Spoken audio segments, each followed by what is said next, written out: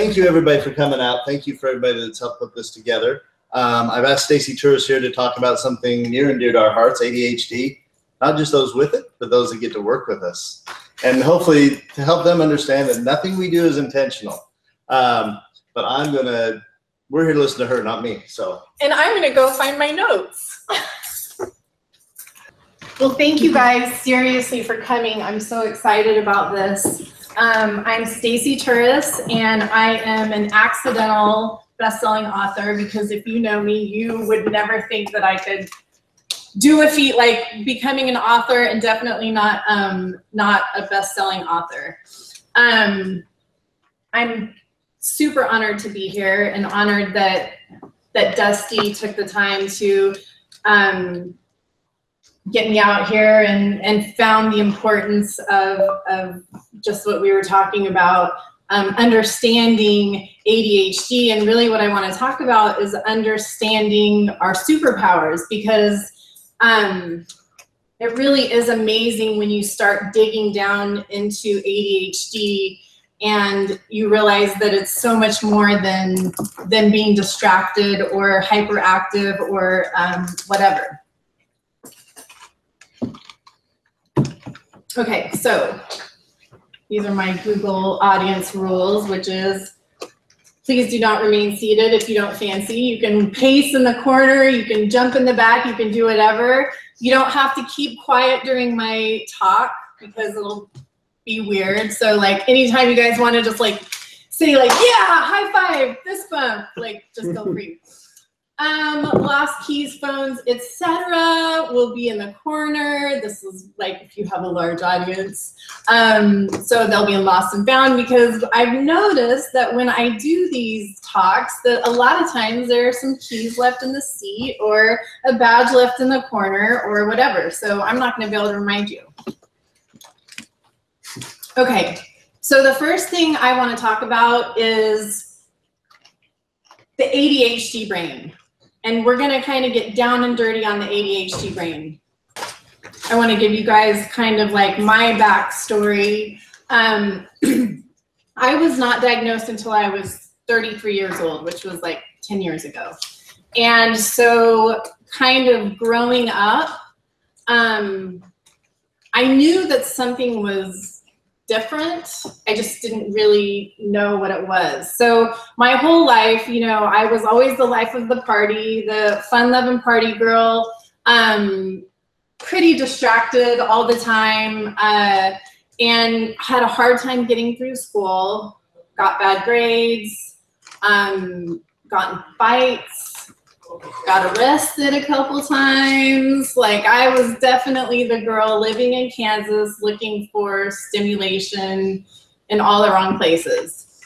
So basically, I actually didn't even know I had any juice in my brain until I took my ACT test for college, and we got the test scores back, and my friends and I were all kind of like, you know, comparing, and we all looked at mine like, what the? Who knew that there was any juice in there whatsoever? So I always had a hard time. Got kicked out of my school.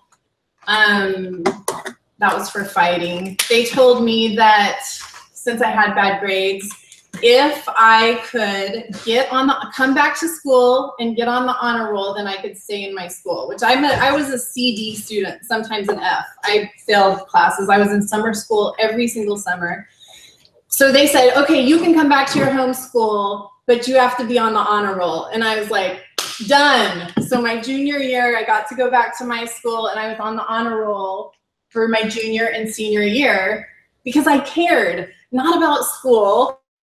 I cared about being with my friends. So that gave me the motivation to make good grades, because other than a few classes, my teachers didn't. They weren't really teaching in a way that I connected with or understood. So that was in high school, and then college. I mean, it was the same thing. You know, I think I came home with 3 credit hours the first semester. And then the second semester I dropped out. And then the third semester I was like, okay, my parents will kill me if I don't make it through college. So I'm just gonna slam it. And I actually finished college in 3 years because I took 24 hours a semester and 18 hours in the summer. And that again it was because it was on my terms. I'm gonna do this because I wanna do this because I wanna show you guys that I can do it, but I'm doing it on my terms. So I just slammed it, graduated, got out of there. I have to tell you about this. When I was preparing this speech, my business partner, I was talking to him like, you know, the pressure and blah, blah, blah. And we at that time thought it would be live, and he kind of looked at me and he was like, oh, by the way, I was told that I have to keep this PG-13. So I'm attempting to do that, okay? I might throw some Snoop Dogg lingo out there to like keep it PG-13. The rating doesn't matter. Who told you that? that was if we were going to be in Oklahoma. Oh, but this one's good. This one's good. Okay, good. That was a request from Oklahoma. So anyway, okay, so I can curse occasionally. All right, cool. So basically, you know, I was the pressure and blah, blah, blah, blah, blah. And he looked at me and he was like, it's not about you, bitch. It's not about you. It's about everybody that you're talking to and what you're imparting. And so I just wanted to bring that up because it literally, that flip in perception helped me so much. And so we're going to talk about that later as a coping skill of how we can flip our perception to take it from a danger situation to owning the situation. Okay, so let's talk about the down and dirty ADHD brain. Basically, we know this. We know that there are two primary neurotransmitters that are associated with ADHD. One of them is dopamine and one of them is norepinephrine. What's crazy about this is that some studies suggest that our tribe only has 10 to 25% of what a neurotypical person has in dopamine and norepinephrine. And why does that matter? It matters because with those low levels of dopamine, we have things like impulsivity, searching for the stimulation, whether it's good stimulation, bad stimulation. I didn't care as long as my brain lights up. That's what I'm looking for. And that's how I got into the most trouble and why I did get arrested and why I did try drugs and everything else. Another part of dopamine is that sort of, if you're lacking in it, you have that lack of emotion. Sometimes you feel numb or something happens and you feel like you should feel a certain way and you don't, and then you feel crappy about yourself. Like how many times I thought I was probably a serial killer in the making because I had no emotions about something is crazy. So lack of emotion, poor memory, brain fog, fatigue, no motivation, low libido. These are all things associated with your low dopamine levels. Norepinephrine is associated with your attention and if you're distracted or not. So we're working with these double chemicals with low chemicals on both sides of these. Low norepinephrine is inattention, distractibility, you can't focus, you have literally no sense of time whatsoever, you're not interested in things, you're not really alert, and you can't remember crap, and you're depressed and you're anxious. So, I mean, I can't think how many of you guys have just any of those issues. So, the other thing with ADHD is they have something called comorbid conditions. 50% of us have a comorbid condition, whether it's anxiety, depression, OCD, bipolar, you know, learning disabilities, tic disorders like Tourette syndrome, sensory processing. Do you guys, any of you guys have any sensory issues where like smells or feels or lights or anything overwhelms you? Sensory issues are huge. And autism spectrum disorder. A lot of people have autism with ADHD or Asperger's with ADHD. I love this. I put these into my notes and I only did it like twice and then I forgot for the rest of the presentation. So I have a site called braingangster.com where I teach mindful techniques and that's one of them. So everybody, I don't care how many, we all need to take 3 deep breaths. and oxygenate our brains, because when we're stressed and our shoulders are hunched over and our little diaphragms are all scrunched, we're not getting that oxygen that we need to our brains, especially if you're working at Google. Okay, I want to talk to you guys about this really, really, really awesome buzzword that I love, because it's the closest thing that I've ever found to jiving with what I feel ADHD is about. When I was diagnosed, I decided I was going to write a book. And in order to write a book, I had to build a platform. And so I created a Facebook page, which is ADHD Superhero. And now it has about 250,000 followers on it.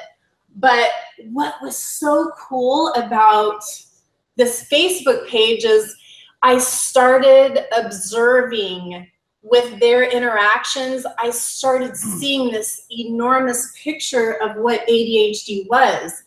And the way that ADHD is perceived and promoted as a disorder stopped making sense to me, because I noticed that as opposed to like this disorder, we actually have human characteristics. There are these human traits that are associated with our tribe that are not disorders. And for example, like, it's weird, but our tribe tends to have a really cool sense of humor. And so, and a charismatic personality. So it's not just like, oh, I can't do math. It's like there are different things with these different people. And I just started wondering, like, how does this work? It's like my example in my head was, if you have two monkeys, or say, I don't know what is in a monkey or what is called a monkey or not, but say you have two monkeys, okay? One type is really great at climbing trees, really great at climbing trees. The other type, it's a monkey, but it's a different monkey. It's really great at gathering food. But the one that's good at gathering food has a disorder. And the one that can climb trees doesn't, because he can climb trees. It's like, hey, bitch, I can gather food. Like, let's work together. You climb trees, I'll gather food. So it was like, it doesn't make one monkey smarter than the other one. It's just a different variation of what they can do. So I started thinking, like, this is not a disorder. Like, these are true human traits. We're just variations with these different skill sets. And to separate us and to put one of us in a corner and say, you're not doing it right, is bullshit. It is, it's bullshit, because you can't do what I can do. So how is this a disorder? The disorder comes from us not being able to function in this side, because we want to gather shit. We don't want to be up here climbing trees. You know what I'm saying? But let's work together. So that was kind of like, and so this buzzword neurodiversity is so amazing to me, because it's saying it's all variation. There's no one great particular thing that you need to be, because all of us together are combined are what is going to make this world move forward with our innovation side, our logical side. We need all of it. And that's, I mean, I noticed that in politics, in religion. It's all about me, my, you know, I'm gonna box myself in right here, and this is the right way to do it. And it's like, how about let's just take those labels away and think about the people. In politics, you know, of course, with all the crazy stuff going on, but it's like we have Republican, Democrat, blah, blah, blah. But damn it, we have people in each side that have these amazing strengths that we can work together, but it's never like that. It's always just about me. So I love the neurodiversity.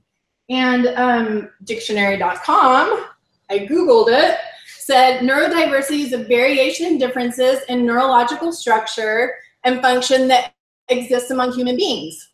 So we're not looking at it as something pathological. We're looking at it as a normal variation. Like, you have black hair, you know, you have lighter hair. It's a variation of humans, and it's a variation of our brains. And I love neurodiversity. And then they talk about how, well, neurodiversity is kind of complicated because everybody's neurodiverse. Well, that's true. And then in that neurodiverse kind of arc, we have the neurotypical and the neurominorities, right? Because our world is neurotypically driven. If you know, paying your bills, getting to work, getting out Christmas cards, you know, blah, blah, blah, blah, blah. It's not driven for both sides. I love this. This is such a cool theory that supports. You guys familiar with Tom Hartman? I love the way this guy thinks, because he's like a money guy, but then he has this whole other side. Anyway, he has this hunter versus farmer theory. And in the hunter versus farmer theory, he talks about where it's just the same variation. You have the hunters and you have the farmers. And the hunters are very sense-driven and intuition-driven, right? So we can just be like, hauling. Oh my God, I hear something, you know, I'm gonna chase after this guy. Is that a noise? Oh my God, is that danger? That's how we work. Farmers are like, I'm going to till this ground. I'm going to plant a seed. I'm gonna patiently water it. I know that it's going to grow. And that's great, because we need that, but we need these guys too. So it's a variation. We have the hunter, we have the farmer, and I love that theory, if you guys want to look into it. And he talks about the traits, you know, as it appears as a disorder view. So like, just say, for example, attention as a disorder view. We don't have long attention spans. As a hunter view, no, we don't, but we're constantly monitoring our environment. And as a farmer view, the farmer are not distracted. They are like, I gotta water my stuff. I have to pull the weeds, you know. So it's cool, like you can look at the chart. I'm not gonna read it to you, but there are really cool things. And it just kind of promotes the fact that there is neurodiversity, and maybe we're like thinking this all wrong. I think the biggest thing that I understood when I was learning all of this stuff is that I didn't realize that there were so many different layers to how complex we are as humans, and that there are different, not just learning styles, but processing styles and different ways that we even perceive the world, which is so crazy. So the couple things that I want to talk about is, you know, we all know about being an introvert, extrovert, but sometimes we don't know how that really affects us on a daily basis. And, you know, linear versus non-linear thinking, it's a thinking style. So these are the things that we're going to talk about. And so we're really going to dive into like who we are and understand and start kind of clearing up this mess of this stuff that people around us have put on us, you know, and made us feel as if we are. It's really affecting the self-esteem, I think, because we just feel like we're not doing things right. This is a map of the introvert and extrovert's brain, and I love it because it's totally true. And you have to understand that when you're an extrovert and when you're an introvert, and our ADHD tribe is totally a mix of both, and we all have certain traits of each side. But the biggest thing when you are trying to figure out if you're an introvert or an extrovert is, how do you recharge?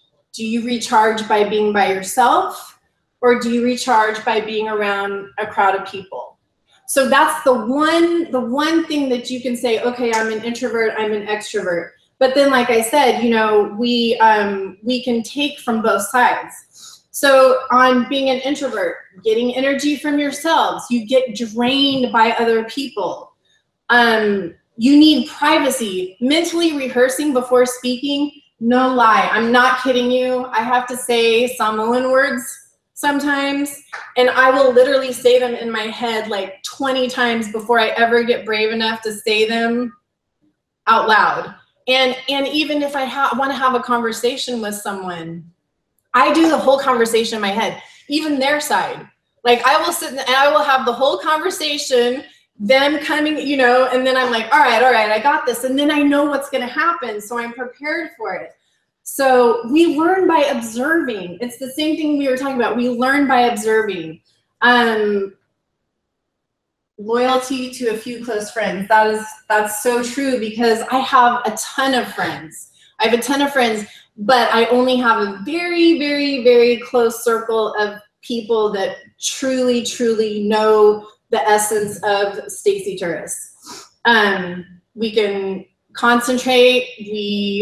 When we're wanting to, or if it's something that we're interested in, we're reflective on things. Extroverts, totally opposite. They get their energy from interaction and from other people, and they feel energized by other people. They're open, they think out loud, they want to be the center of attention, they're comfortable like jumping into new situations, they make lots of friends, they're distractible, they're impulsive, and they're risk takers. And that sounds, you know, very familiar. So then we get into this really cool linear versus nonlinear thinking. And I love this. I love this because it's just so cool. And when you're a linear thinker, it's like this line. You solve issues by going from A to B to C to D to E, and it all makes sense. When you're a nonlinear thinker, we don't have a line. We have like this whole huge circle, and we think in multiple directions at multiple times, and we pull a lot of our information from inside of us. When you're logical, you're taking the facts, and you have the facts, and this is how you're going to make your decision, and you make your pros list and your cons list. And no, when you're a nonlinear thinker, that doesn't matter. Like, that's not giving me information. I have the information I need. I have a big picture. Give me the big picture. Because if you're just trying to tell me one thing after one thing after one thing, I'm not going to connect with it, because I don't know what I don't know. Give me the big picture and I'll fill in the little pieces, and then I'll know what I don't know, and then I'll ask questions, then I'll connect, and then I will learn the material. Okay, I have to see, how many of you guys relate to the auditory sequential? With the filing cabinet that's nicely filed, there's no piles. Okay, what about the spatial? I love you guys. That's me, visual spatial. And it's so funny because this is the stuff that drives my husband absolutely crazy. With visual spatial, the biggest thing is that we organize. This is the thing that really drives my husband nuts. I organize by piling, okay? Out of sight, out of mind for me. If I put something in a file cabinet, never in my life will I remember it's there. If I put something in my closet, never in my life will I remember it's there. So I have my floor closet or my floor drobe, my chair closet, like I have my piles, and then I'll just pull the clothes from whatever's in the pile. Like I never touch the closet. And sometimes I'll be like, oh my gosh, I totally forgot I had that, because out of sight, out of mind.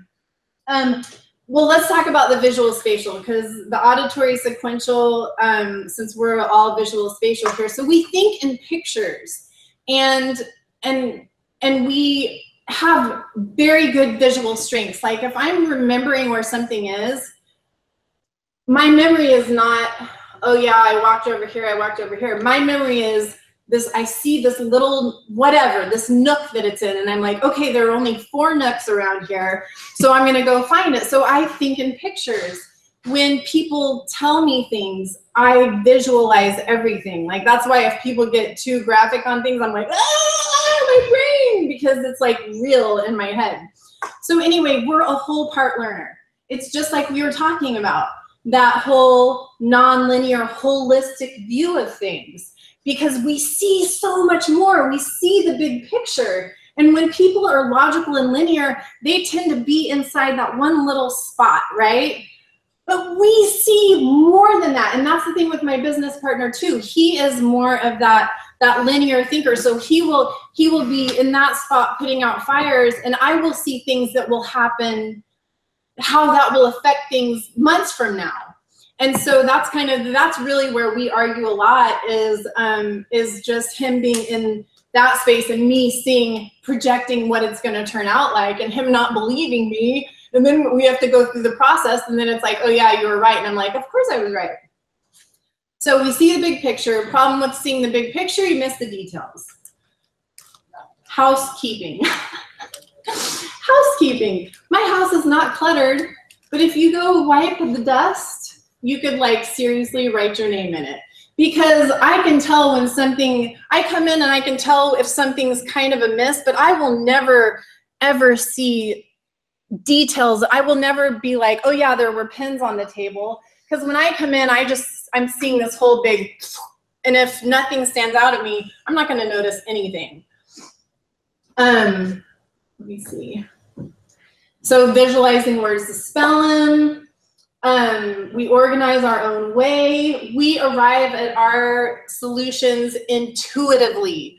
There is so much intuition that we use in our tribe. It's insane. And that's something else that I learned.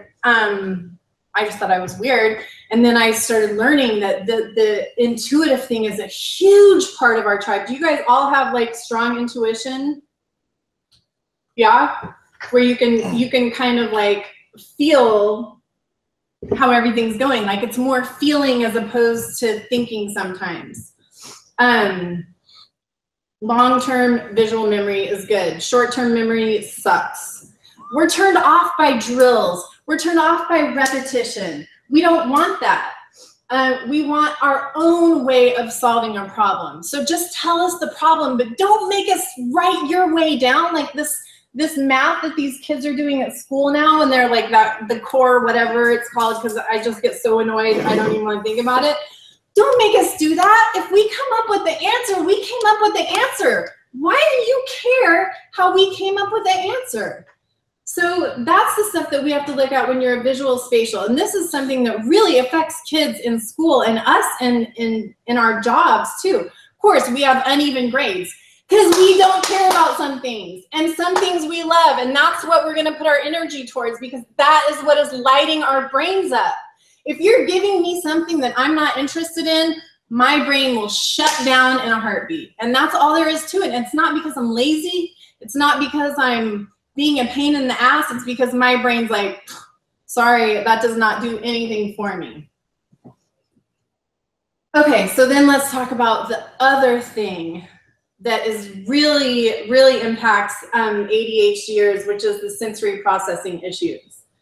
And it's crazy because it's kind of like our brain does not have the ability to determine what is something we should be paying attention to and something that we can ignore. So when we are in a room, we're looking at the lights. I hear the fan of the projector. I see that thing blinking over there. It's like all of these sensory issues, and my brain's going, hey, look, and that's why it's like so overwhelming when you have these sensory issues, because things like fluorescent lights can throw you off. You're trying to be productive at work and you have fluorescent lights above you flickering, and there's no way you're gonna have a productive day. Some of the symptoms that are just kind of like behaviors that you'll notice with people that have these sensory issues is like the touching thing. I'm pretty hardcore about being touched if I'm not expecting it. And I definitely don't like touching like wet laundry. When I was a kid, I was at school, I was in elementary school, and they made us take a milk with every lunch. And you know how they're all like moist and dewy on the outside of the wax cartons? And it drove me crazy. So I started wrapping a napkin around the milk so I wouldn't have to touch it. And then I remember looking around one day and like the whole lunchroom had their milk with their napkins wrapped around it. And I was like, yeah, boy, that's how you do it. But those sensory issues, they are a big deal. They can affect our lives so much. So when we don't know that that is something that's affecting us, it's hard. So these are some of the things, you know, we're affected by what we eat, the taste, the texture. We're affected by smells. We're affected by sound. My daughter used to just freak out every time she flushed the toilet when she was a kid because she has the same issues going on. So these sensory issues are really important to understand, because then you'll understand like some of where your reactions are coming from or your kids' reactions are coming from. But, you know, like I don't like getting my hands wet. So I know my husband knows I'm not going to touch wet laundry. Like I'll dry, you know, I'll fold, but I'm not going to touch wet laundry, and I'm not going to do dishes because I can't stand having my hands wet. Yeah, the odors. We hear the background noises, which is super, super duper distracting. We have these empathic tendencies. And this is, I feel like, something that is the least understood, because we're kind of on the cusp of it not being so woo-woo now. Like it used to be like empathic, like we can feel energy is weird. You know, that sounds like metaphysical stuff. But now they're starting to determine, obviously we're made of energy. Everything that we do puts off energy. And of course, it makes sense that we can read that energy through our own energy systems. So it's not woo-woo anymore. I don't feel silly talking about it anymore because it's so common with our tribe. I just feel like it's very, very important to understand, because this is something that is just so hard as a sensitive person to try and you know, take these. And I am going to go through the 30 most common traits of an empath because I feel like it's that important. We just know stuff. You know when someone is lying. We have a BS meter like no other. So we know stuff. We can feel stuff. We get these, I call it an impression. So when I get an impression, I have to work, I will get beat with it until I kind of deliver it to who I'm supposed to deliver it to. So for example, just last week, I manage a reggae band, New Roots. And, you know, in the music industry, you have to deal with some, you know, sketchy people. So I'm constantly scanning. I call it scanning. I'm scanning people. I'm feeling their energy. I can feel intentions. So you can feel when there's like an intention, if there's a good intention or a bad intention. So I spend a lot of time kind of feeling intentions. Well, there's this guy that that we work with, and I've never even met him in person. So I never had an issue needing to scan him because he was always on the up and up. But the other day, or last week, I just got this strong impression, like this dude is shady, this dude is shady, this dude is shady, this dude is shady. Tell Lole, who is the business partner, you need to tell him. And I hate it when that happens because I look like a total crazy person when all of a sudden someone gets a text and it's like, hey, I just had this gut feeling that, you know, don't think I'm crazy. So anyway, so finally I was like, all right, I sent the text to my business partner. I said, hey, I'm just telling you, I'm getting these impressions. This dude is shady. And he was like, I can confirm that after what happened last night. And it was this whole crazy story, but it just shows you like the stuff that we're picking up, even if the person that you're picking it up from, most of the time, they will not confirm what you're feeling. And as a matter of fact, a lot of times they will deny it. And then you really feel crazy. But what I have figured out is that I'm right every time. Every time. So now I don't even, if someone doesn't confirm it or if they even deny it, it used to just make me feel like confused because the words and the energy don't match up. right? And that's so confusing. And so anyway, so now I just trust it. But being in public places can be overwhelming because we're getting energy from every single freaking person. So when I used to go to the mall, it was like protect myself and just haul through and just try and get, or airports are crazy too. Watching things on TV, cruelty, tragedy. I went and saw an Ayurvedic doctor because I was just suffering from such massive anxiety. This was before I was diagnosed. And he told me, he said, you have to stop watching the news. You can't watch the news. Like, you can't watch the news. And I stopped watching it. And I'm telling you, I've never had anxiety ever again, because everything that was happening, everything on the news, all the bad stuff, it just layered on me and layered on me and layered on me. And when you are an empath or you are sensitive, you're feeling everything for other people too. So it's not just your own shit. It's your shit, your shit, your shit, your shit. You know what I'm saying? So it's so overwhelming that sometimes you don't even want to leave the house and you stay inside and you kind of get into this little ball and your energy gets all sucked in. You can even pick up physical symptoms off of other people. A lot of times empaths have these kind of digestive disorders because where you get that energy is right here. That's where you're kind of feeling the energy. And so if you're getting that just crap going in there, a lot of people can suffer from like irritable bowel syndrome, all those things where you're storing that toxicity. We're always looking out for the underdog. Strangers want to offload their problems on you. My Uber driver from the airport to the hotel here was a prime example. This guy had probably told me his whole life story. And he was, after we got out of the car, he was like, I have no idea why I just told you all that. And I'm like, I know, because that happens to me all the time. I'm constantly fatigued. We're drained of our energy because we're constantly creating energy for other people or to protect ourselves from other people's energy. It takes a lot of effort to be able to kind of bounce that energy off and keep that protective circle to yourself. Drawn to healing, whether you're a nurse or whether you're acupuncture or like I'm a Reiki master. So because I understand energy and I can feel it, I can manipulate it. And that's why I learned Reiki, because it's such an awesome tool to be able to manipulate energy that way. And I know I'm sounding crazy, but I promise like in 10 years, you guys will all be like, oh shit, she was right. A lover of nature and animals, I think that's probably obvious.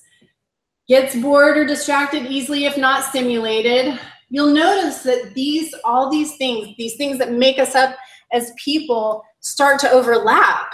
And it's like this ADHD thing that they're talking about. It's like, well, that's kind of like gets bored or distracted. You know, it's kind of like a combination of these other things that we have with the personalities. How do you reconcile 15 and 16? What do you mean? Oh, need for solitude and gets bored or distracted if not stimulated. Well, the way that I do it is when I am trying to get my energy back is my need for solitude. So I go back and forth. Now, if I am too much, if I have not been around other people or I've not been stimulated, I start feeling that too. And so then I know, and that's what we're going to talk about, balance. I can jump back. Now I recognize when I need to jump back and forth. So we do need stimulation. We do need that. We can't feel stagnant, but we also don't want to be overstimulated. So it's just you jump back and forth depending on your needs at that time. We can't do things we don't enjoy. That sounds like ADHD too. Yeah, we're not going to do anything that doesn't light our brain up. We strive for the truth. ADHDers, if there is one thing that'll piss us off, it is something that is unjust. If we see something that is not fair, that is not just, that is something that will make us insta-pissed. And that's another thing with ADHDers is that insta-pissed quality because, well, it's called bouts of rage. I call it passion. But yeah, we get that instapiss feeling. We love, obviously, adventure, freedom, and travel. Now, not liking clutter, that's the one thing that is, I'm not sure about that one, because on one hand, I do like clutter. It just has to be my own kind of clutter. So I do like clutter. I feel happy when I'm surrounded by all my little weird stuff on my desk, but it has to be my own stuff. Routine, rules, controlling, it's totally imprisoning to us. We cannot handle anybody trying to put us into a box or structure us too much. We're great listeners, as the Uber driver will tell you. We definitely have an intolerance to narcissism, and I think that just goes with that whole, you know, not being okay with injustice. The ability to fill the days of the week, which is so funny to me, because you know when you're like, oh my God, today's Friday, it felt like Thursday all day.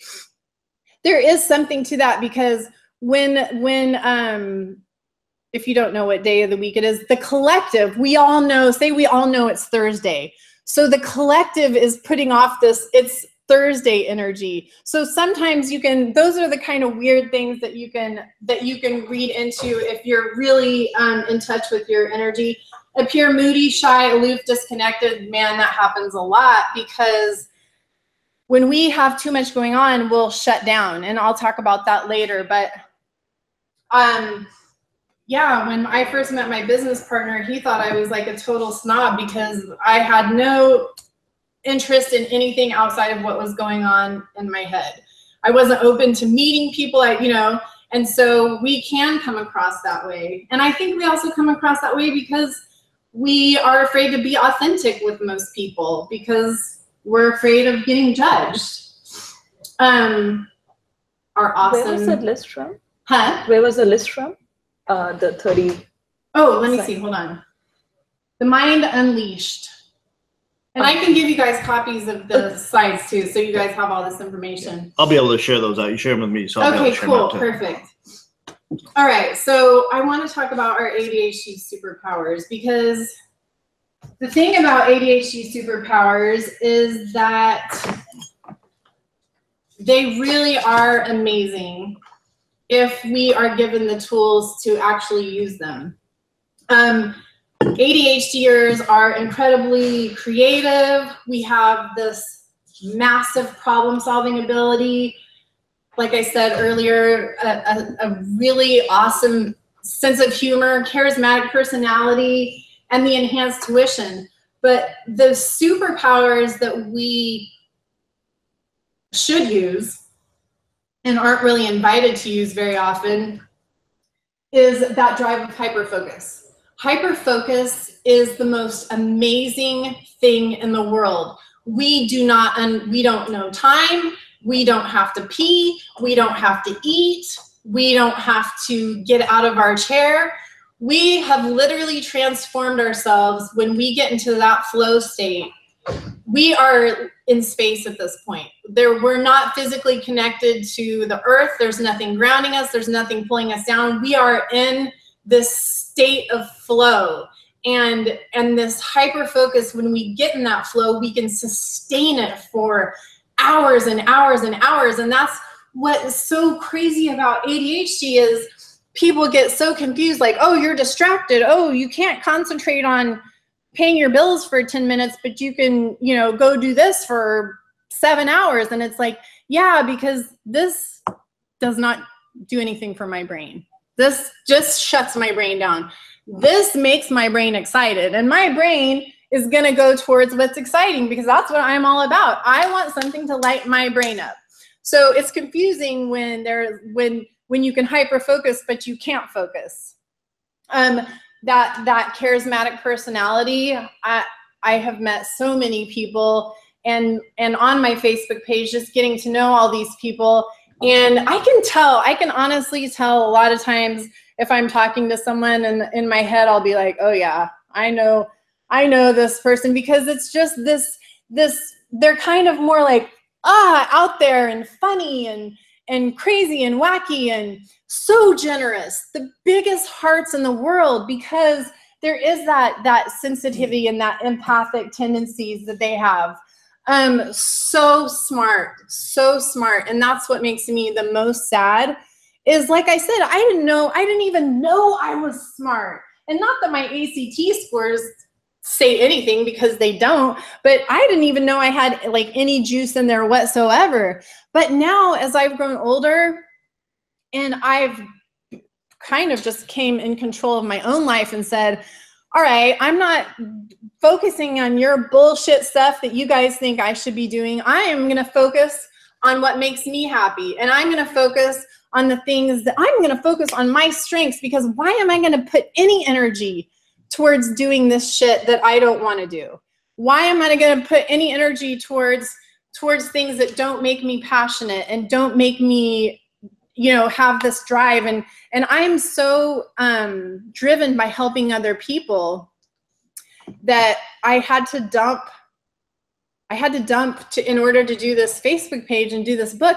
I had to dump stuff that just didn't make sense to me, which was like, you know, Christmas cards and, you know, that weird stuff and like holidays and like the weird stuff that all these other people put on me. And I'm like, wait a second, I think these holidays are dumb. Like, why am I stressing out about this stupid Valentine's Day or whatever? Like, it doesn't, I don't even jive with it. And I'm supposed to be doing all, you know what I'm saying? Like, so I just dumped that stuff. I just got tired of, and I figured out, like, this is my life.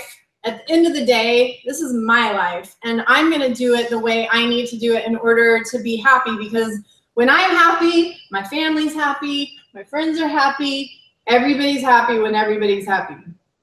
A strong sense of fairness, that's that injustice thing, which I just love, and also gets me in so much trouble because I can't stand even, this lady in Target was just screaming at her child.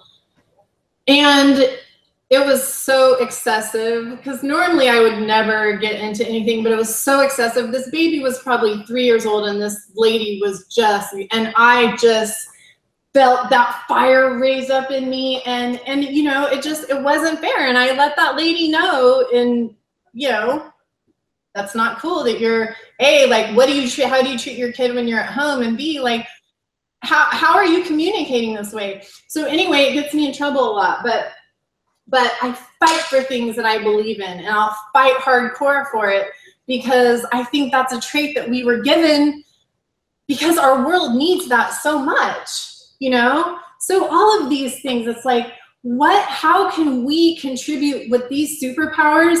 How can we contribute to the world? It's not, remember, it's not about you, bitch. It's about everything else. It's not about me. It's about how can I take what I have and contribute to making this place an awesome world to live in. Last of the Romantics, that one I'm gonna have to totally just not agree with at all, because I'm probably the least romantic person that you'll meet. But engaging conversational skills. You talk to an ADHDer, you will never run out of stuff to talk about, because we know so much about so many things that it's always like an awesome conversation, and we can always jump in on anything. The compassion that we have, you know, our persistence and our resilience. Living with this, and I'm talking about the superpowers, but living with this is a nightmare. It is the biggest struggle, and it's not just an occasional nightmare. It is from the second you wake up until the second you go to bed, a nightmare. And sometimes the way that we get through it is day by day, and sometimes it's hour by hour, and sometimes it's like minute by minute, because it's a constant source of outside struggles with how our family perceives us, how our spouses or partners perceive us, how our kids perceive us, how the PTA perceives us.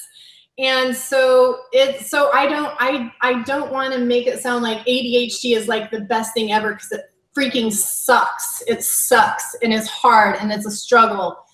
But basically, this is what we're working with. And we really don't have a choice in the matter. And it's, you know, more shit than sugar for sure.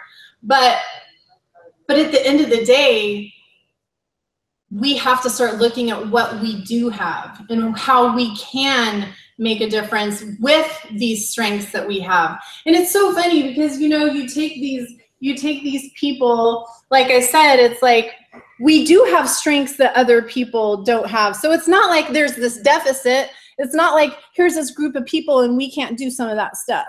That's not how it is. It's this group of people, we can't do some of that. This group of people, they can't do some of this.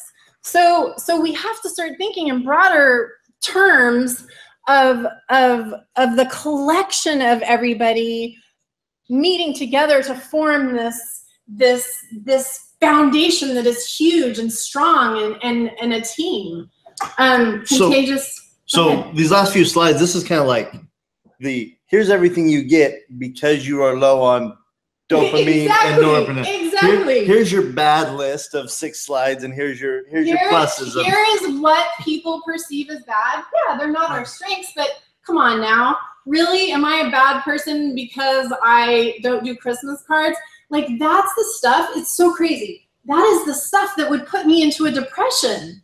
That's the stuff that I would get so overwhelmed by that I would go into a depression or the cave or whatever. Stupid stuff like that. So I'm like, okay, no, yeah, we're not good at that stuff. But look at this. Like, do you want me to do Christmas cards? Or do you want me to put that energy towards building this massive Facebook page of ADHDers that every day are feeling better about themselves? Like, what matters here? What matters? Like, I can come up with coping skills. Hey, listen, this is my coping skill for Christmas cards. Y'all ain't getting them. That's my coping skill. And you're going to like it or you're not going to like it, but I don't care because I'm happy. I'm happy. And so it's just that perception. It's still having like a support group. Like, my husband knows my strengths and my struggles. And so he just jumps in when he needs to. And we've been married for like 16 years at this point, so, which is rare for an ADHDer. But because of that, because he so much accepts me for who I am and has gone through this process for me or with me, and now understands the physiological reasons why I do stuff. And it's not because I'm trying to piss him off. It's like, sorry, dude, that's how my brain works. That's what it is, you know? And so once you start owning your stuff, like, I'm telling you, the hardest part when I was diagnosed was the people around me. The people around me made me feel like shit. And it was like, you're not doing that. You know, like I said, my mom, bless her heart, she is a logistics engineer. She is the most linear, you know, she doesn't have any of the depression and anxiety. And so I come exploding into the world like, wow! And she's just like, okay, well, you need to get organized and you need to not procrastinate. And, you know, that was her way of fixing me because she thought she needed to fix those parts. But it's like, okay, no, because it doesn't matter. You're not going to help me. I'm unhelpable in that area. But take me over here and I'll show you like the magic. Let me show you magic. It's not in this stuff. So, yeah, this is the stuff that brings us to our knees. Poor time management. We cannot manage time because we have no sense of time. Time in our head does not exist. And so unless you really build those muscles, and you know, you can build these muscles, and I've had to build muscles, especially in the introvert extrovert thing. You know, I'm an introvert, and being a band manager, I have to deal with venues and everything else, and you know, late nights and music, and I've had to really build those extrovert muscles. Whereas before I would just have a heart attack having to go up and talk to like a venue guy. But now I've built those muscles. And so now it's easier. I don't even really think about it. So you can build muscles, but damn it, do it because you want to, not because somebody's asking you to do it or forcing you to do it or has their own plan for why you should do it. Do it for you. That's what you need to do. Disorganization. Now we're not organized. We can't plan. We can't prioritize. Difficulty with paperwork? Hell no. You know what? My husband and I get in a fight every year when it comes time for rugby of who's filling out the forms. And it's a joke because the lady that takes care of, manages the whole thing is like, she'll come to him and she'll be like, hey, you need to fill out your rugby forms. And he's like, give them to Stace. And she's like, I already asked her and she said give them to you. So it's like a joke that we cannot do the paperwork. Forgetfulness. Oh my gosh. Let me tell you guys how many times I have driven to Arkansas when I should have been going to Oklahoma from Kansas. Seriously, because do you guys ever do that where you just like miss your turn because you're so in your head and you're just like on autopilot? Oh, yeah. I'm telling you, I have to put my GPS on no matter where I'm going, even if I know how to get there, because I will not turn. I will just drive straight forever. So my GPS is not like, this is how you get here. My GPS is like, turn, bitch, turn, right now, turn. So yes, and the inconsistency. The one thing I say about our tribe is that we are consistently inconsistent. And that is because we are in a constant state of reacting to our environment. So our behavior depends on the environment we're in. Our behavior is inconsistent because our environments are inconsistent. So we're not the inconsistent ones, it's how our reactions are and how we have to have such strong reactions to our environments. Impulsive decision making, yes. I mean, we all have our impulsivity and, you know, sometimes it's a good thing and sometimes it's a bad thing. Sometimes it works out, sometimes it doesn't. But they're all tools. Like these are tools that we can use and we can do really amazing things with them if we just start putting them in that frame of mind where it's a tool. Let me see. Other stuff associated with ADHD, of course, substance abuse, divorce, child abuse, family conflicts, underemployment, smoking, eating disorders. Basically, with our low dopamine levels, we are looking for anything that's going to light us up. So drugs, yes. Alcohol, yes. Porn, yes. Shopping, yes. And these things, it's not to say that these things are bad. I mean, you know, you don't want to be like doing meth or anything, but I wouldn't mind a little joint now and then. But what I'm saying is these things aren't bad, but we're self-medicating. Sorry, Dusty. Okay. But we're self-medicating and we are going overboard. So if we balance it out, like, you know, going out and drinking occasionally is fun, you know, going shopping occasionally is fun. You know, I don't know if you want to watch porn. I mean, it doesn't do anything for me, but I'm sure it could be fun. Like if you do it occasionally, but it's when we do it too much and we're self-medicating with it that we can become unbalanced. And as ADHDers, we have a hard time, obviously, kind of controlling those impulses. And then when we get into it, we want something to make us feel good. We want that dopamine drop. And then we feel the dopamine drop and then it goes away and we're like, I need some more dopamine. So it's just this continuous cycle. And so what I do is I try to do other things that will give me that dopamine drop. A, I eat foods that give me a dopamine boost. B, I do things that give me a dopamine boost. I mean, I slightly endanger my life sometimes, but it feels good. It feels good to go on adventures, and I'll go on road trips and drive somewhere I've never seen, because even on a road trip, even if you're just like, I'm gonna go take an hour and drive somewhere random and you're seeing new things, it doesn't matter if it's a farm or whatever. These new sights and everything light your brain up. So there are natural ways that we can light our brain up without kind of going towards these less healthy options. That is me getting arrested for real. I didn't really know that he was going to keep the handcuffs on because my husband was like, can I get a picture? So these things, poor driving record, you know, all of these things that have to do with not being able to control our impulses, about trying to self-medicate. I was arrested because I got a ticket on New Year's Eve, the night I actually caught my hair on fire, which is why my book is named Here's to Not Catching Our Hair on Fire. I got this ticket It was 3 tickets. Okay, it was 3 tickets. It was like brake lights and no insurance and blah, blah, blah. Well, then they had a warrant roundup. So of course I didn't pay my fee and whatever. So they actually came and got me and arrested me in front of my children, and then took me with them in the cop car to gather the rest of the criminals, which was like the best day ever. I was in a funk before that happened, okay?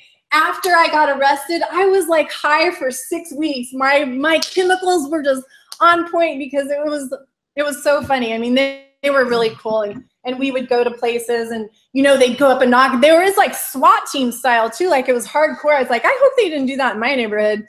And of course all the neighbors saw me getting arrested too, but and then they'd come back, and nobody would answer the door, and they'd come back, and I'm like, that's bullshit, they were in there, go around the back. Like, it was so cool because it was lighting my brain up. I was totally engaged with it.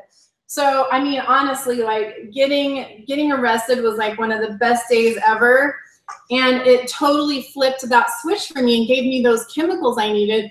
What I figured out too is that roller coasters will do the same way. So if I'm feeling that feeling and I need to light my brain up, I can go ride a roller coaster, and that'll help me for about, I don't know, a good week and a half. So it's just learning these things. You're like, that lit me up. Okay, I'm gonna do it again. Sleep disorders are crazy. Like, most of the time, if you don't have a sleep disorder, you probably don't have ADHD, because I think that that is a key thing with ADHD, is either not being able to go to sleep, not being able to stay asleep. A lot of ADHDers are on a schedule where nighttime is their time, and it doesn't jive with you guys having to be at work at 8 o'clock in the morning. So How else do you get work done? Huh? How else would you get work done? I know, exactly. It doesn't jive with what? It also doesn't jive with the medicine. No, it doesn't. The medicine, if your medication is like, let's say 8 in the morning till 5 in the afternoon is when the dose is working. Yes. So. Yeah, and it's like, and some people can't even take their third dose because it messes with their sleep so much. I run around like an unmedicated maniac most of the time, unless I have an easy time getting to sleep. I just can't stay asleep. But a lot of people are those night owls. Like, it's just, that's how we roll. It's easy to see why we have such a hard time when it comes to executive function skills, because not all ADHDers are impaired in their executive function skills, but a lot of us are. And that's where those executive functions are, where all of the stuff like organizing, prioritizing, focus, alert, modulating your emotions, using your memory and your recall, and self-regulating your emotions, that's all executive function. If you're an ADHDer without those executive function skills, I mean, that shows you right there in that one little thing. It shows you from attitudemag.com. By the way, I have to tell you guys that they are the most amazing online resource. I love them. They have saved my life. They have so much material about everything. If you want to get online and learn about ADHD, go to attitudemag.com. They are amazing. But yeah, so where we're supposed to, in a normal person, executive functions, you can analyze a task, you can plan how you're gonna address it, you can organize the steps you need, you have a timeline, you know what you have to get done in order to be done, and you shift the steps if you need to. If you don't have that, if you don't have those executive function skills, then we're not working with anything. Oh, here's another one of the mindful lifestyle techniques. So this is something that's really cool. A lot of times we have problems calming ourselves, right? Whether we're mentally or physically agitated, and proprioceptors are what we have in our body that send a message to our brain, telling our brain where we are relative to space, okay? So when your proprioceptors are activated, it's saying to your brain, okay, you're all good. You're standing upright. You're doing everything you're supposed to do. And there's this calming sensation. So something that you guys can, if you talk to your kids or whatever, I notice myself doing this all the time, and I will just sit there and squish my arms. And it's activating those proprioceptors, and it's telling my brain, it's all okay. You're all good. And it gives you that kind of relaxing, and I can do it in my hands too. So it's a really great tool that you can use, and you can find more of that stuff on braingangster.com. Our tribe also has to deal with the 3 Ps, which is like this insane cycle of perfectionism, procrastination, and paralysis, right? Most of the time, the 3 Ps come in when we have these big, long-term projects. There's no deadline, so it just feels like it's going to go on for freaking ever. And none of us are good at long-term projects. Like, we want to be in, kick ass on the project, and then beat it and go on to the next one, because that's how we can sustain that focus, and that's how we sustain that interest. Because after a while, when a project's going on too long, we're losing interest in it. Like, it's not lighting us up like it should. So with this perfectionism, though, a lot of times it will stall on a project that we're doing, because especially when we're those whole learners, the holistic learners, we have this black and white concept of what the whole picture should look like. And when we're just getting started on a project, because we have this grand vision of what it should be, when we're starting the project, we're going, okay, I'm going to do this. Wait, is this Pulitzer Prize winning sentence right here? No. Oh, okay, I'm going to start over. Okay. So it's like, if we can't do it perfect, then we will procrastinate on it, right? We need to do it perfect. Well, then you start procrastinating. You guys know what happens when you start procrastinating. That stuff turns into a monster. Like, it could be a phone call. How many of you guys hate phone calls, making phone calls? It's the worst thing ever, right? Like, if I have to call like a doctor's office. Months. Or what? Months. Yes. Months. Insurance. Like, No, dude, I can't do it. My husband is the phone caller, because I cannot even force so it'll be like, okay, I'm going to make the call. And then the next day it's just like, ooh, that doesn't feel fun. I'm not going to do that. And then it just gathers this intensity, and it turns into a monster. And then finally, like, you're forced to do it, and you're like, oh my God, that took me 1 minute, and I just waited 3 months, 3 months to do it. It's so crazy. So yeah, I mean, is there a trick to snapping out of the paralysis? Because you can always choose to not do undefined long-term projects. Right. Oh yeah, you totally can, but sometimes you can't choose, sometimes you can't. And so with the paralysis, I mean, and I'm going to show you tips, like, when we can't choose, there are ways that we can hack our brains to get through that. So when there's a consequence. Huh?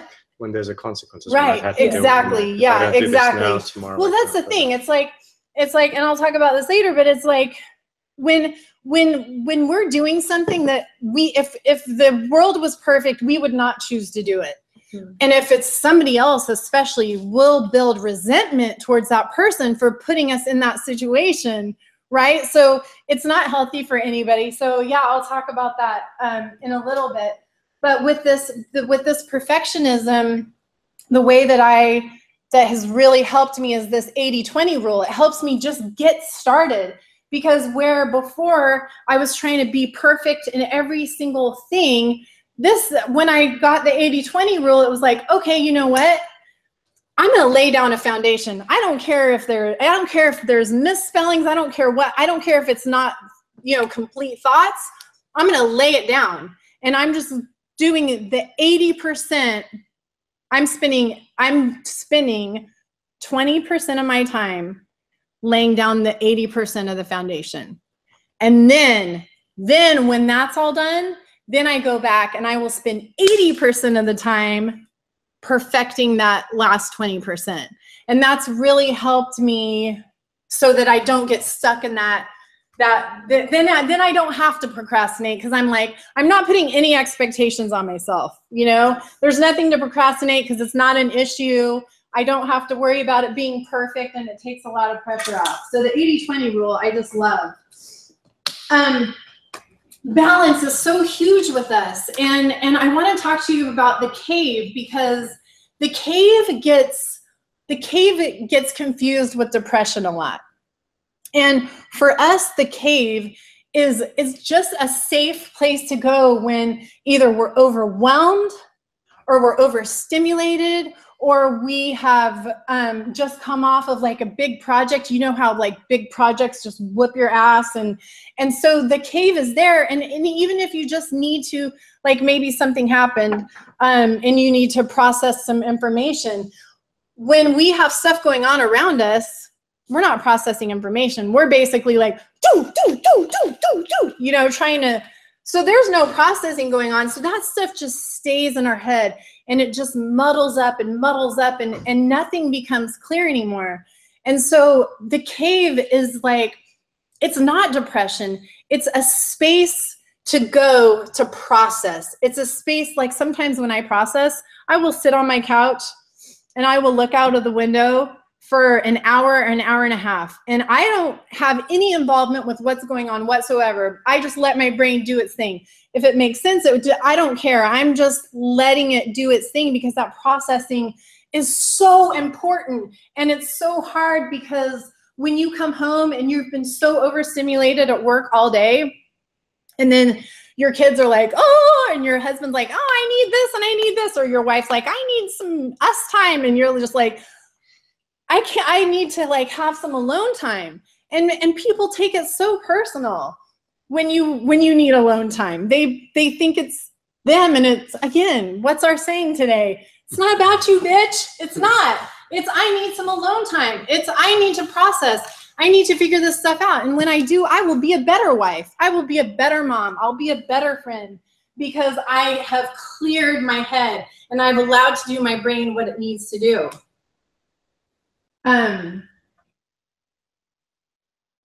We do get it confused with depression.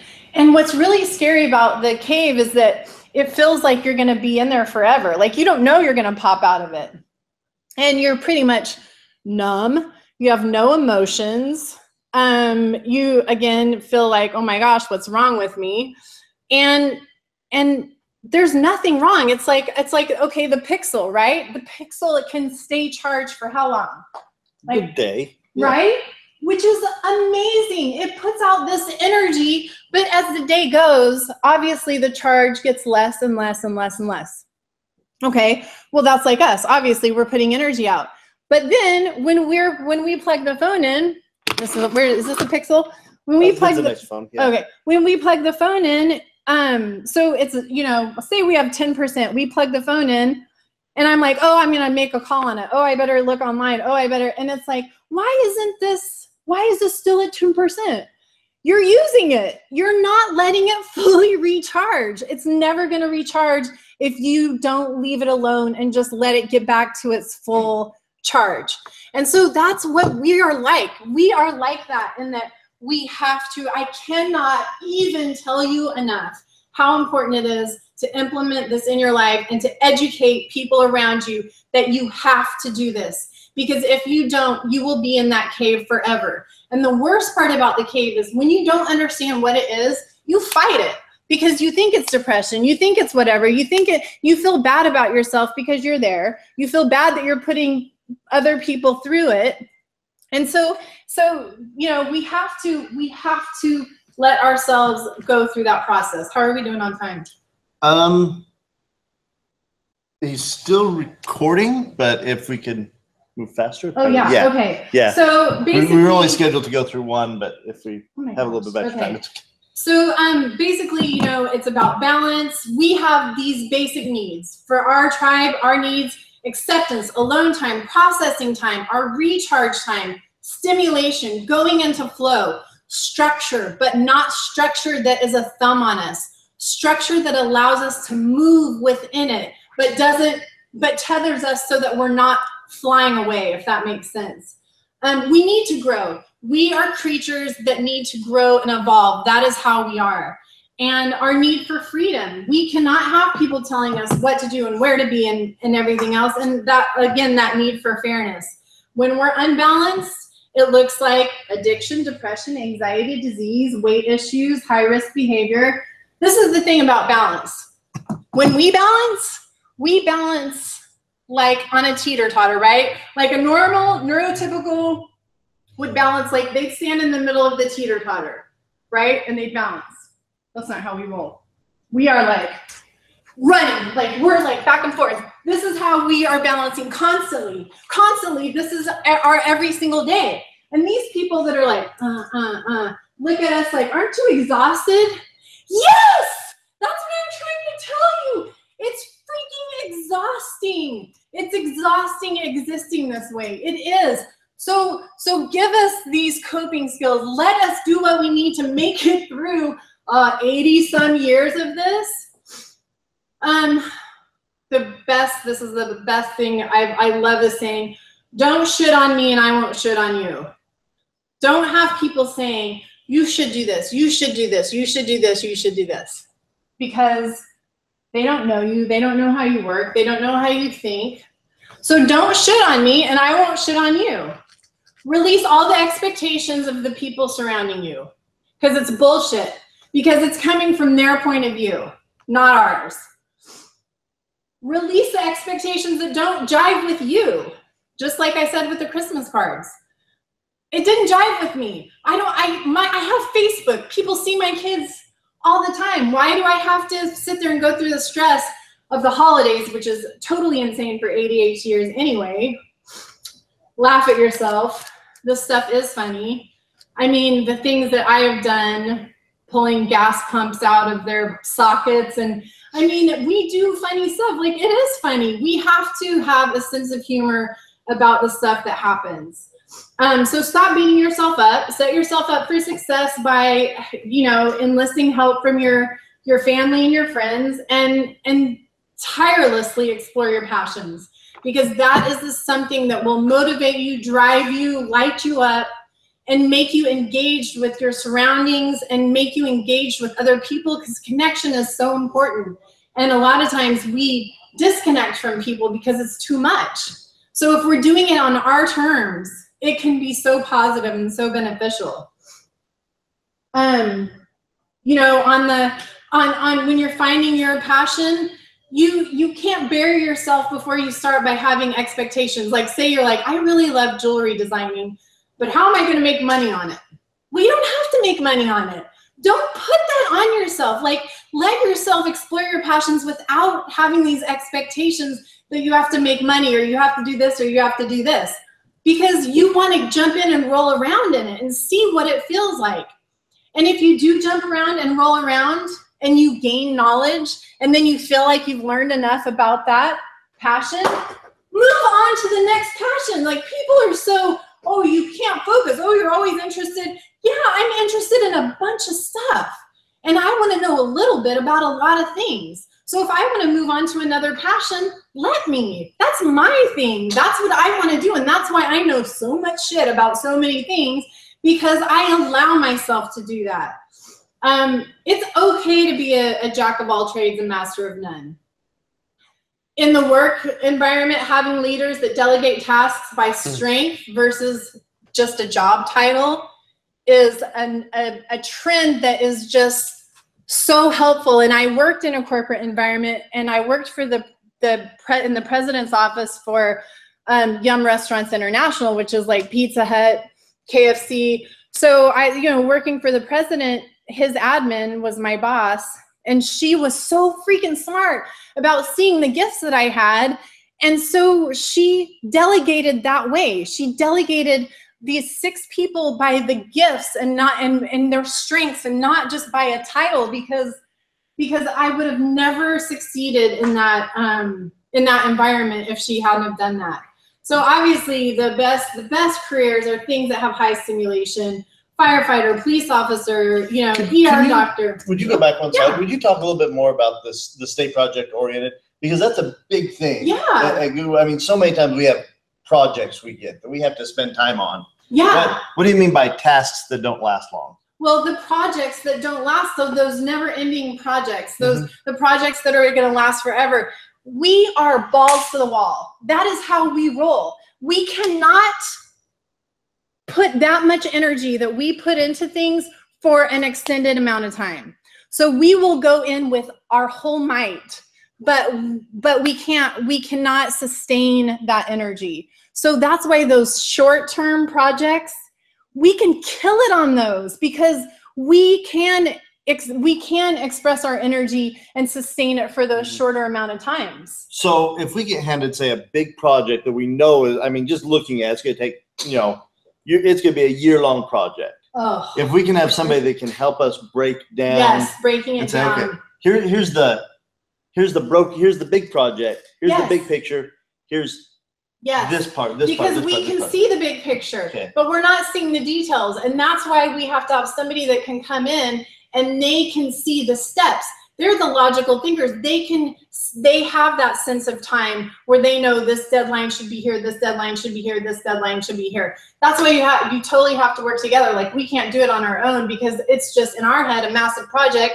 Where do we start? What are the, what are we working with? So having someone to come in with a linear mind and those skills to break it down for you. And that's exactly what my business partner and I do, because he can see the whole picture.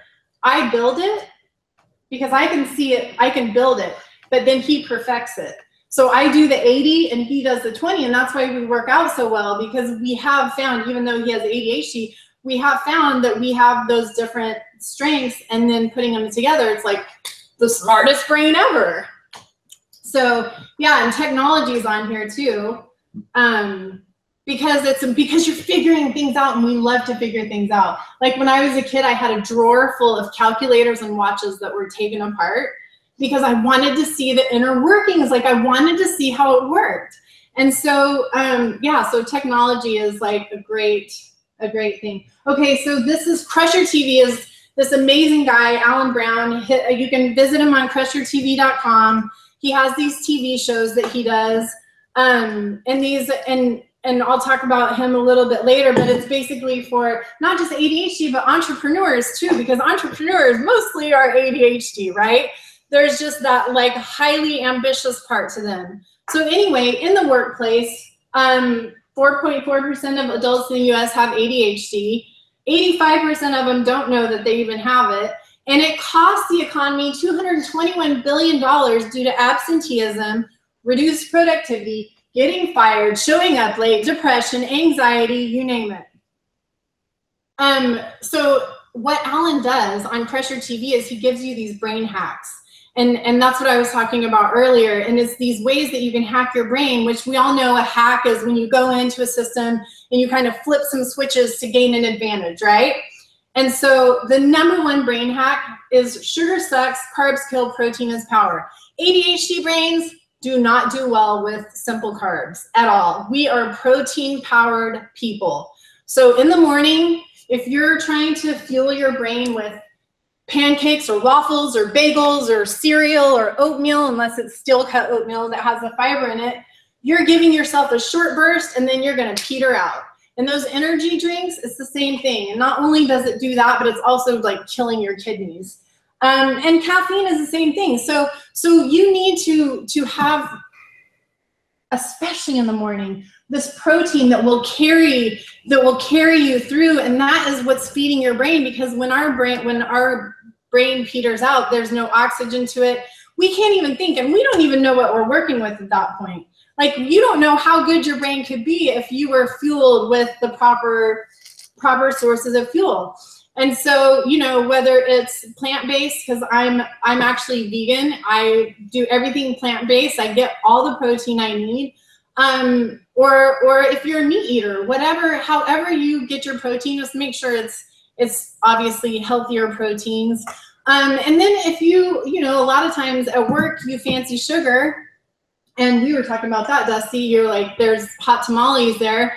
And sugar, of course, is terrible. But if you fancy sugar, the best way to do it is to eat some dried fruit and you get those nuts with it, and that protein extends that glucose. So it's not just like a short and then you crash.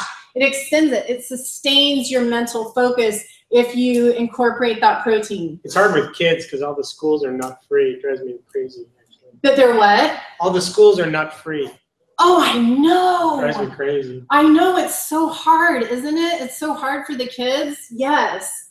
Yeah, you have to really get creative on that. Do what you're doing now. Okay, so basically, you know when we have something coming at us. So an example is, I know that I have to work on this project. But you know what else sounds equally intriguing is that macaca monkey video that I didn't watch. And I really need to watch that too, right? So that's my brain is going, this macaca monkey video is just as important as writing your presentation. And which one sounds more fun? Macaca whatever video. And so basically what Alan is saying is we have to physically label something. This is what I'm doing right now. This presentation is what I'm doing right now. Anything else that comes into the picture is BS. And that's what you say, you're BS. So you light that up. That one thing that you're doing, if you have to put a to-do note on your desk that says to do, and it's that one thing, do that. Anything else that comes at you is BS. So do what you're doing now. And when other things come up, just get rid of them. Getting in the now means that what you're working on right there is your issue.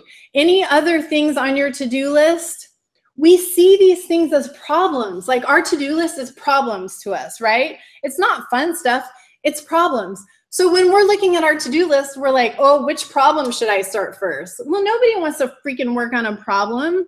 So we have to change the way that we look at these things and not look at them as problems and just say, you know, there's no this to-do list is no problem. If it was a problem, I'd be addressing it. If something was on fire, I would address it. So I'm gonna forget about all this stuff that's like knocking, you know, get out of here. This is where I am right now. Nothing is a problem. Nothing is a problem.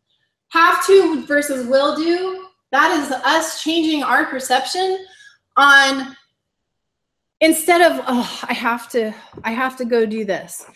It's stressful. You can feel in my body language, in my tone, you know, it causes a physiological cascade of bad feelings.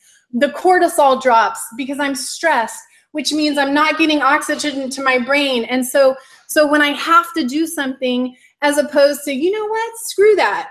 I'm taking control again, and I'm choosing to do this. I am choosing to do this. And you can tell by my body language. If I'm choosing to, I'm owning it. I am powerful. I'm choosing it. It's not going to run over me. I'm going to run over it. So change your stuff from have to will do. I choose to do this. And give yourself permission to fail. Give yourself permission to fail, because even if you start on something and you say, I'm going to set the timer for 30 minutes, and I don't care if I fail, I'm just going to get started, because the getting started thing is the thing we have a problem with, right? So give yourself, just say 30 minutes. If you can't do 30 minutes, give yourself 3 minutes. Give yourself 3 minutes, open up the document and name it and save it. And you know what? Tomorrow, you'll get on there and you'll have started. You'll have already started, so you push through that barrier already. So those are the things that kind of, those brain hacks that can help you out. So we can be happy. As ADHDers, we can be happy. I am so happy. Go into flow. Connect or disconnect, depending on how you feel. Serve others. Move your body. Look into meditation and deep breathing, because there's so many benefits to it. Unplug from your electronics and your social media. Eat your protein, eat your brain foods. Practice your alone time. Check in constantly with your moods and your emotions and recalculate as necessary. Expand your perception when you're buried. Become introspective when you're overwhelmed. And you can even use like geographical balancing. I use mountains or ocean depending on if I'm feeling too grounded or not. So anyway, mind mapping is a great way for you to organize your thoughts. It's a holistic view as opposed to a linear view. And if you, especially like with the kids, they can relate to this, and this is how they can see, and you can see everything clearly when you have a mind map. So anyway, that is ADHD. That is understanding our superpowers. And there's so much information. I hope you guys go check it out. And obviously go check out my book, Here's Not Catching Our Hair on Fire. And you can find me on Facebook and Instagram and YouTube and Twitter. And thank you so much for coming.